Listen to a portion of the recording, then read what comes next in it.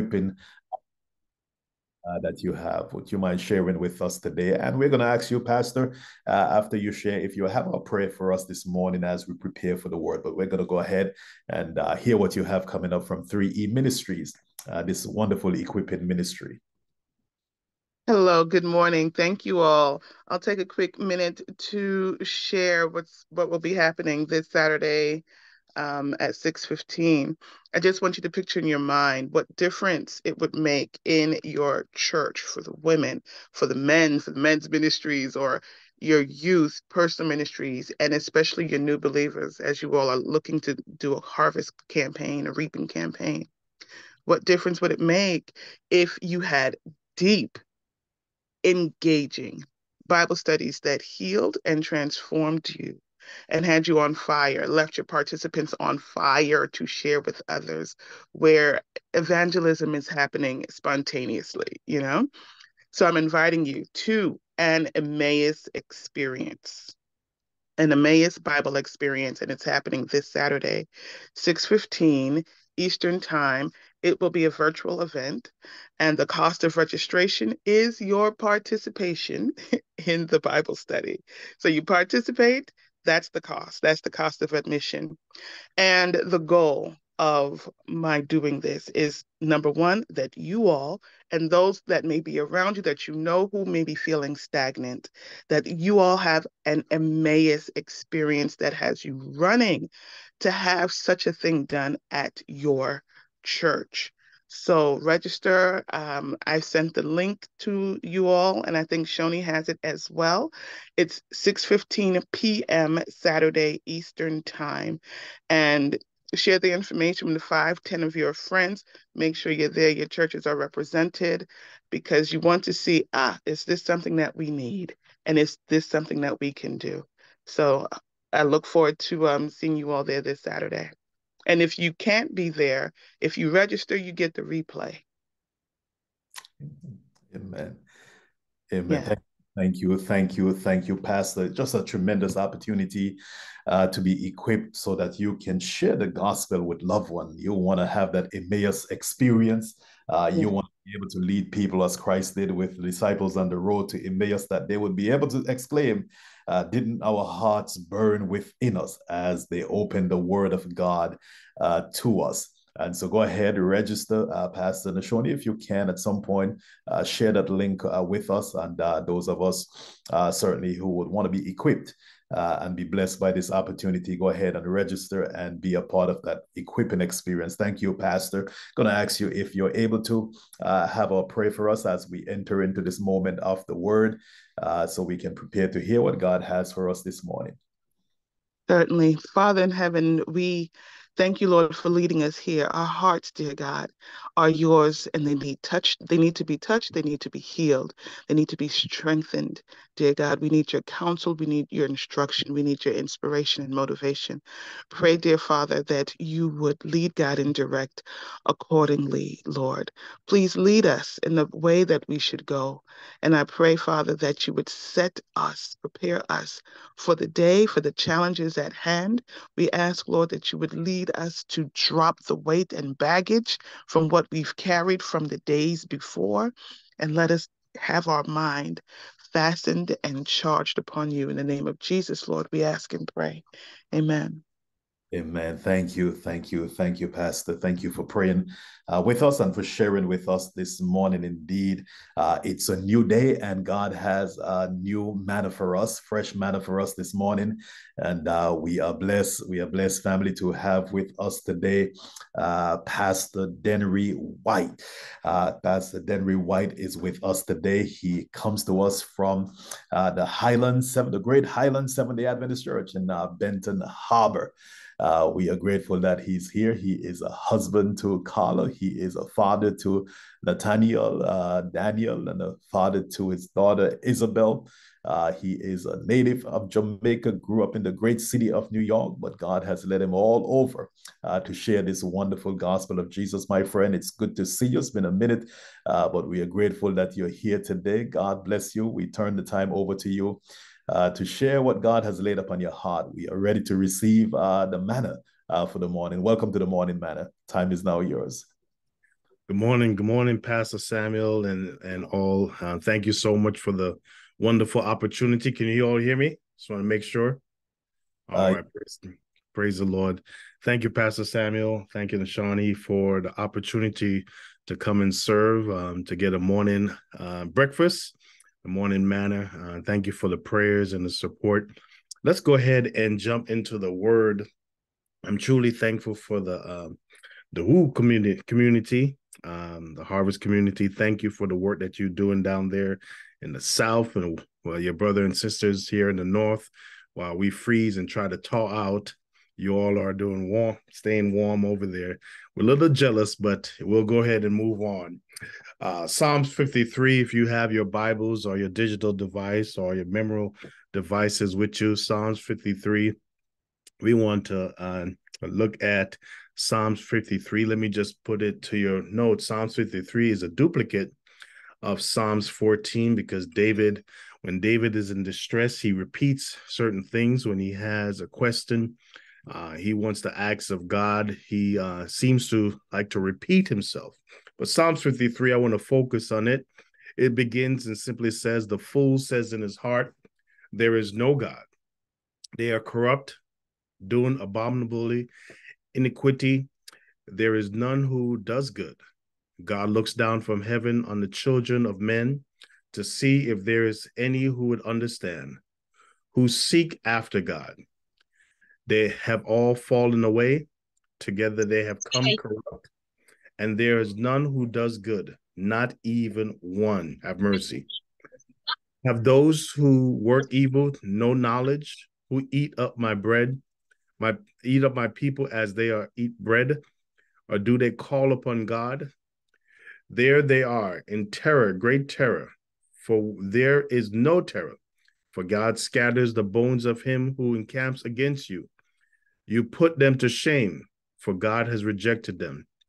Oh, that salvation for Israel will come out of Zion, and God restores the fortunes of his people. Let Jacob rejoice, let Israel be glad.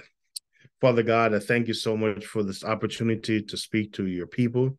Speak through me, forgive me of my sins, and lead me, Lord. Lead us, Lord, closer to you, and help us to never, never be the ones to say, there is no God. In Jesus' name we pray, amen and amen. I want to share a brief story with you.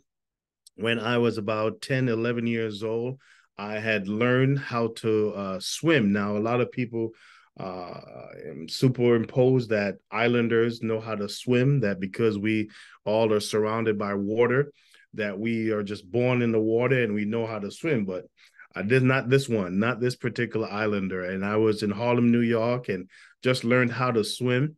And we went to a Sabbath school picnic at that time. My church, New Hope Seventh-day Adventist Church in Harlem, and we went to a couple of friends and I went over to the pool, and they had a diving board there, and I saw everybody jumping in, older and younger, and I saw even this little kid jump in and dive in, and I said, "Well, I know how to swim. I can do a few strokes," and so I went on the diving board and I began to panic.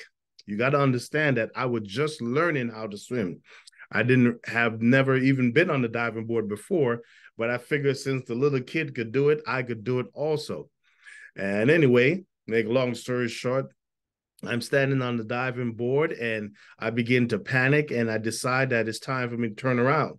I'm not going to do this. They can call me chicken or whatever, but I'm not going to do this.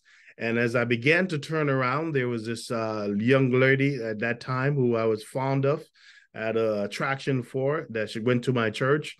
And I saw her swimming nearby so she can get a closer view.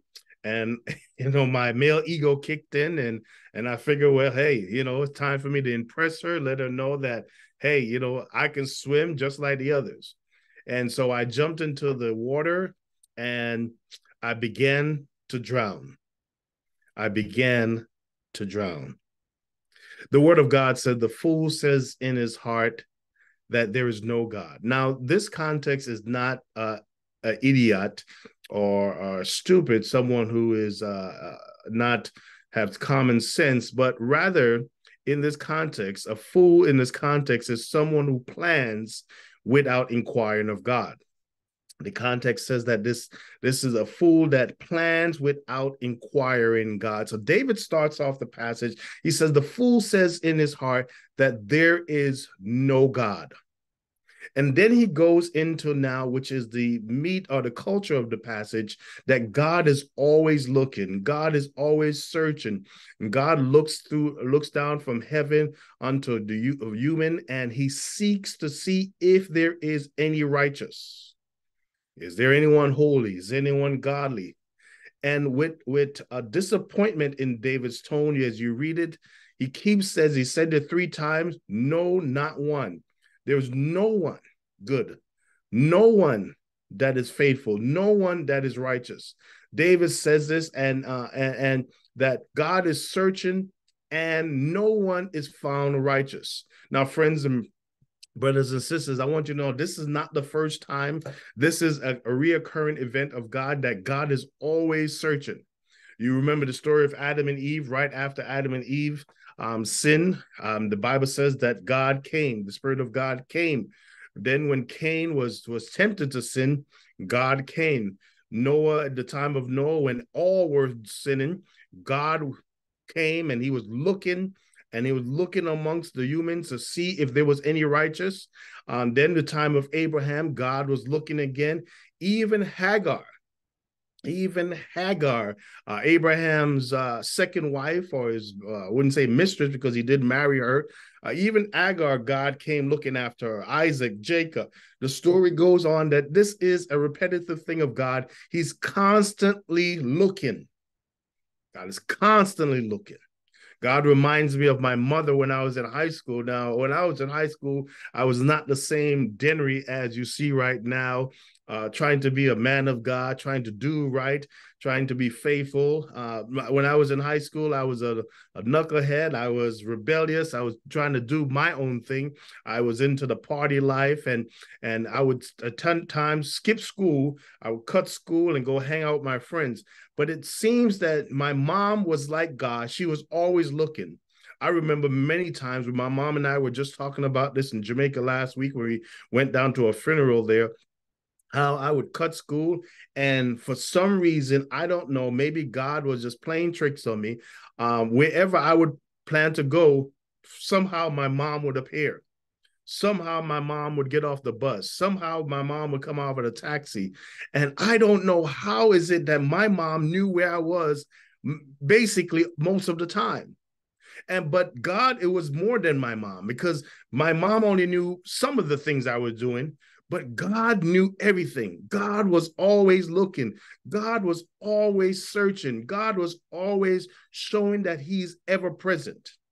I thank God today that, friends, my friends, that we can say that our God is ever present. That's why David says, the fool says in his heart that there's no God. How can you say that when the evidence of him is constantly amongst us? The war that's going on now in Israel, this was prophesied. This was in scripture, told us that there'll be wars and rumors of wars, and told us that these things shall occur. The war that's still going on in Ukraine, Jesus said it will go on. The political unrest, God said that these things will occur. The nations cannot get together. We are at the toenails of Daniel chapter 2. We are told that these things will happen. God is constantly showing us that he is ever present.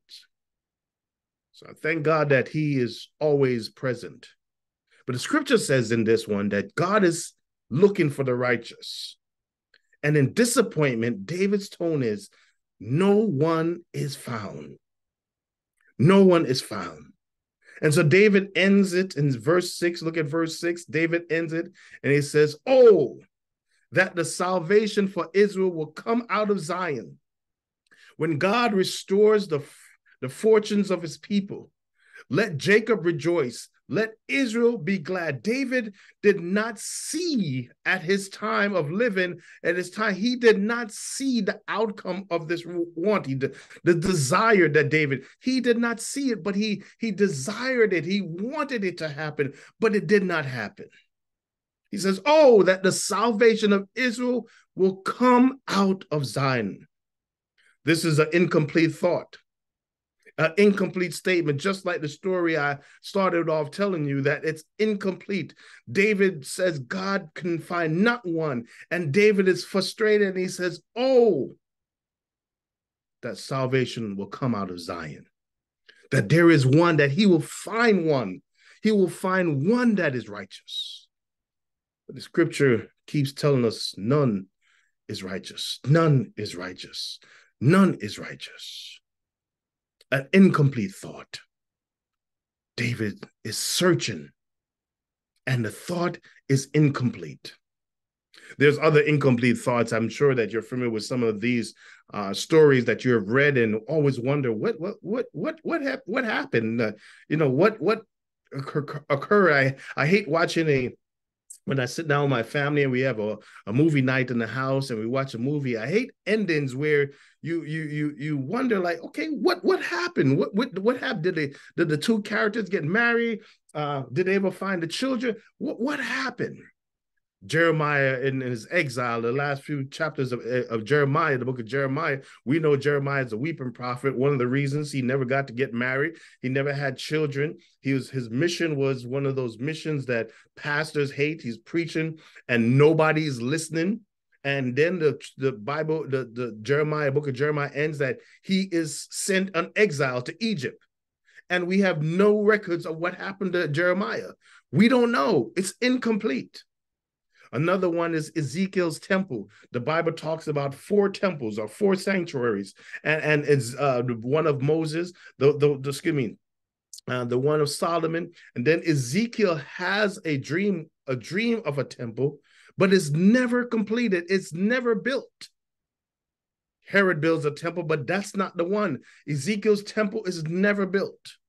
Whatever happened to that? That is so incomplete. How is that just this random dream or vision that Ezekiel has is never complete? Another one is Jonah's range, the last chapter of Jonah, chapter 4, where we see Jonah has preached to Nineveh, even though he reluctantly didn't want. He's prejudiced. Some say he's racist. He did not want to talk to these people. He says a few words. I wish sometimes I could just say a few words and the whole nation is converted. Whereas Noah preached for 120 years, Jonah comes in the room and just says a few words, and the whole nation is converted. But Jonah is mad. He's mad at God, and the chapter ends that Jonah is enraged. Incomplete statements. And just like that, Psalms 53 is incomplete, where David is saying, oh, I wish, I long for the salvation of Israel to come out of Zion. He's just focusing. And here's a beautiful thing. David is longing for a kingdom. And remember that David himself is a king. He has a kingdom, Israel. But he realized that this kingdom is not the kingdom. He has a kingdom. He's a king. And he realized that this is not the kingdom. He sees the faults of man and even his own fault in 51, Psalms 51. He himself realized, I'm not worthy. I'm not even righteous, and I'm the king. And so David has this longing. This longing. My friends, you're probably wondering, like, is this story ever going to complete? Is the pastor going to stop saying that this is incomplete? Is there a connection to this? Turn with me, my brothers and sisters.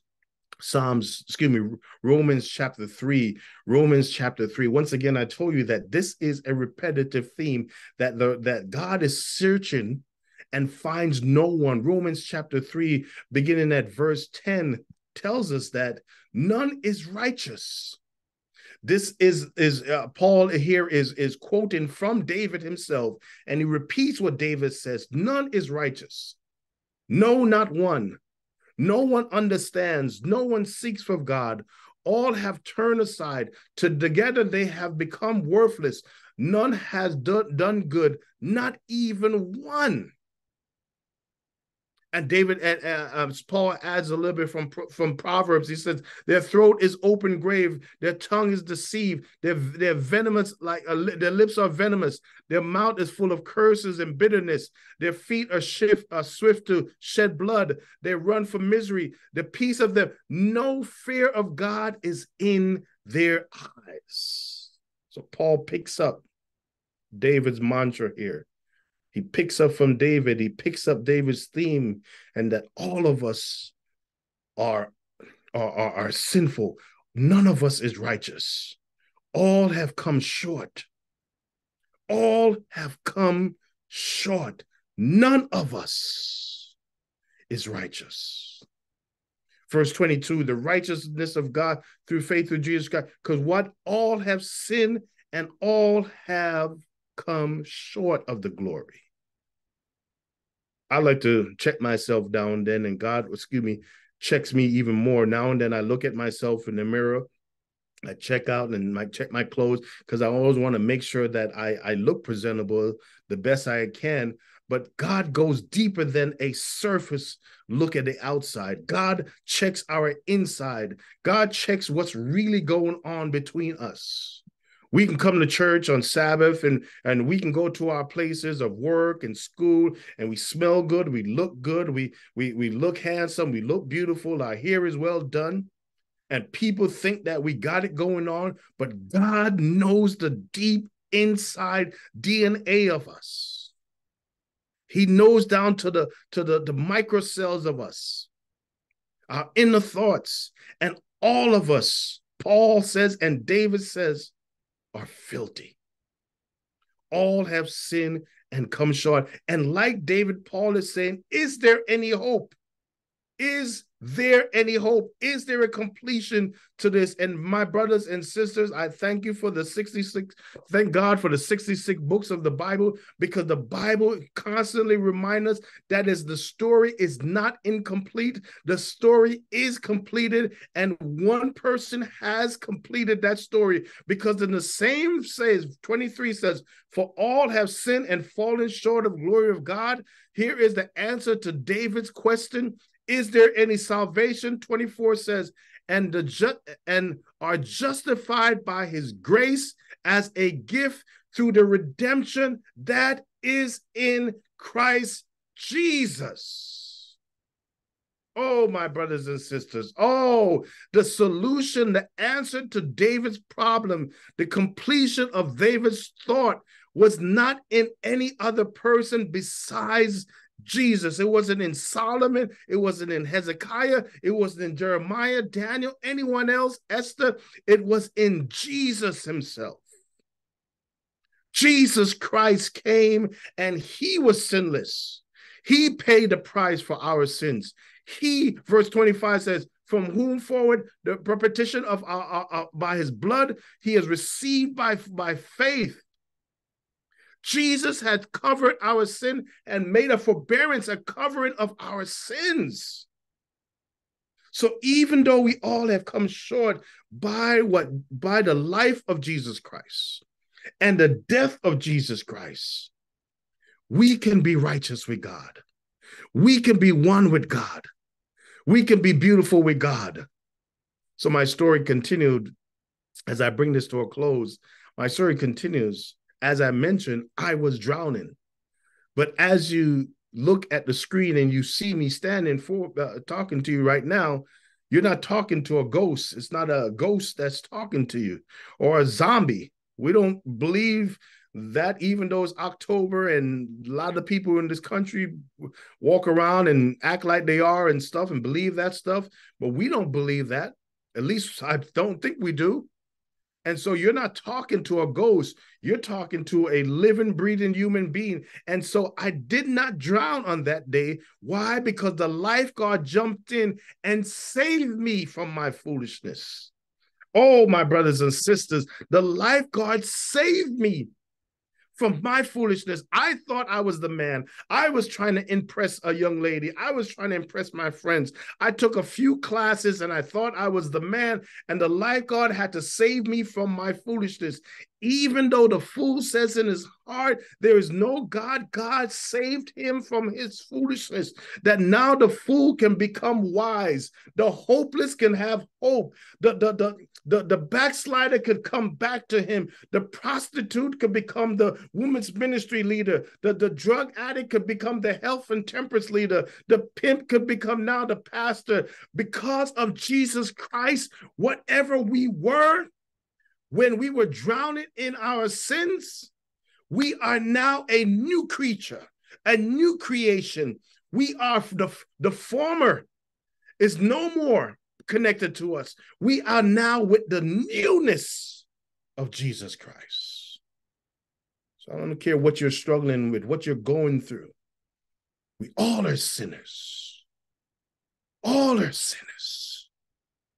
The homosexual, the adulterer, the thief.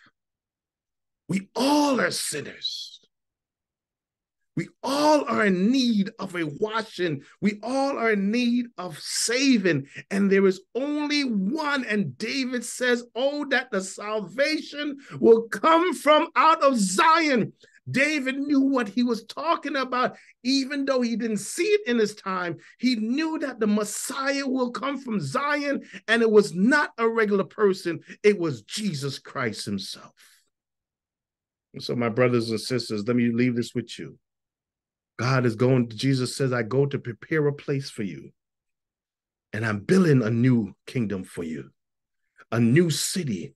And my favorite passage of the scripture, Revelation 21, 1-3, says God will be with his people forever. He will be in their presence. He will be their God. They will be his people. They will see him. We will be able to smell God's breath. That's how close God will be with us. He will walk amongst us, talk with us. We could touch him. We could behold him.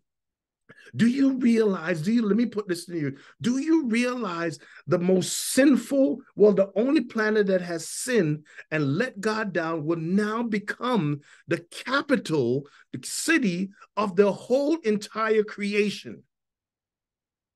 Oh, if that's not a redemption story, think about it. The only earth, the only planet that has fallen, according to Revelation 21, when the New Jerusalem comes down, after Jesus comes again, makes everything new, the New Jerusalem comes down, the capital of not only the universe, but all of creation will be this earth. Well, not this bad, old, sinful earth, but the new earth. We are the chosen. We are the place that God will make his home, and we will be able to smell his breath. Amen. Amen. Amen. Amen. Amen. Amen. So we will be able to smell his breath. So the only question is, Luke 18:8 says, when Jesus comes, Luke 18:8, will he find faith on earth? I told you, my brothers and sisters, God is searching. 2 Peter 3:9-12, Peter says it, listen, just because he's delaying does not mean he's not coming, because God is searching. He says he's searching that all will come to repentance. He's searching for holiness. He's searching for people that looks just like his son. Not like me. Not like your pastor. I love your pastor. Not like us regular humans. People that look like his son, have the character of his son. That's who he's looking for. So I thank God for Jesus Christ. I thank God for Jesus Christ. Because when God is searching and he sees no one righteous, when Jesus stands in front of us, he sees his son, and Jesus says, these are mine. And God is saying, because you are mine, they are mine also. So Harvest Church, I thank you for this opportunity. Let us go on today knowing that God is constantly searching, but he's not scrutinizing. He's not searching to try to find out our faults and our sin. He's searching to see if there's someone who will come to repentance, someone who will come to Jesus today, someone who will give their life. I challenge you to tell somebody today that God is not searching you to scrutinize you, to try to find your faults, but he's searching to see if you are willing to have faith in his son, Jesus Christ, that you're willing to give your life to Jesus Christ. Can I pray with you before we dismiss today? Father God, I thank you for this opportunity to share with your people. The story is completed. Just like you saved me, you send a lifeguard to save me out of the pool of my pride. You've saved us, Lord, out of the ocean of sin. You've rescued us with your son, Jesus Christ, the eternal lifeguard who dived in head first, snatched us out, suffered the loss for us. But I thank God he didn't stay in the grave. He came out to show that he had power over sin. We thank you for your love. We thank you for your mercy. Search our hearts, Lord, and find your son. In Jesus' name we pray. Amen and amen. Thank you, Pastor Samuel. Thank you, Nishani. Thank you, everyone, for the opportunity. Amen. Amen. Praise God. Praise the Lord. What a word. Amen. Amen. Praise the Lord. Amen. Amen. Amen. Amen. Oh, praises be to God. What a God we serve. What a God we serve. He is indeed the divine life God. He came into the pool of sin to save us. And how grateful we are for that reminder this morning that our God is faithful, and in his faithfulness, he's searching. And I like, Pastor, you mentioned that he's not looking for our faults. He is looking beyond our faults because he can see our needs. How grateful we are for that reminder. If the Son of God searches our heart today, will he find faith? Will he find faith? Let us continue to be faithful today. Let us continue to trust in the grace of God. Again, it's prayer and fasting at noon. We will hang out at the well for a conversation again for a few moments, and we'll close the day together. But in the meantime, let's go and share this wonderful news, this wonderful message for God who searches. He searches in love, and he is ever close. Let us pray together. Thank you again, Pastor Denry, for sharing with us today and for being with us today. Loving Father, what a wonderful way to begin the day. To know, God, that this is really a new beginning. Even as we confess our faults, our sins before you today, God, you're faithful. You're willing to forgive us and to cleanse us from all unrighteousness. We can start afresh today, Father, because we have a God who is indeed a searching God. He is constantly looking for us, God. Wherever sin abounds, grace much more abound. And so we are grateful, Lord, that you are that kind of a God, that we can never go so far away from you, God, that you would not come after us. And so today, God, we are opening up our hearts, Father, that you will be indeed our King. You will be our Lord and certainly our Savior. Father, we thank you for your servant who came by to just bless us with that word today, Father, to remind us of the love of Jesus. And so, Father, we pray that you'll bless him, bless his family, bless his ministry, Father. Continue, Lord, to lead and guide. May you continue, Lord, to use him to motivate, inspire, encourage men and women to follow the Savior. Father, have your own way with us today. Someone is not feeling well today. God, be their healer. Someone may be a little bit discouraged, may be facing some challenges today. Father, may you give them the guidance, oh God, that they need. And whatever you do today, we would give you praise and glory. We thank you, Lord, for the morning manna. We thank you for being today with us. Be with us throughout the rest of the day, we pray. In Jesus' name, amen and amen. God bless you again, family. Join us at the well. Certainly, we share the link with you for the 4E ministry. Hope that you will avail yourself to that wonderful equipping opportunity. Blessings to you. Have a wonderful day.